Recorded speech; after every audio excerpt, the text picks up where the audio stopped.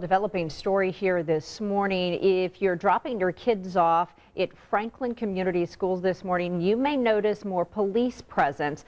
Officers are stepping up patrols after learning of an online threat. Now, late last night, the school district was made aware of a possible threat made on Twitter. The student who made that post was interviewed by police and released to a parent. Police and school officials say they're confident the situation has been resolved, but they are increasing patrols just as a precaution.